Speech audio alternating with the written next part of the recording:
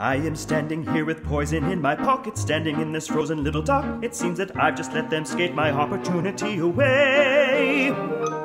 If I had the poise to put the poison in a pot of tea or else a shot of gin, I would be back amid the noise of London by the end of day. But I am standing here with poison in my pocket, one eye on the target, one eye on the clock. It better happen soon before I lose my nerve and run.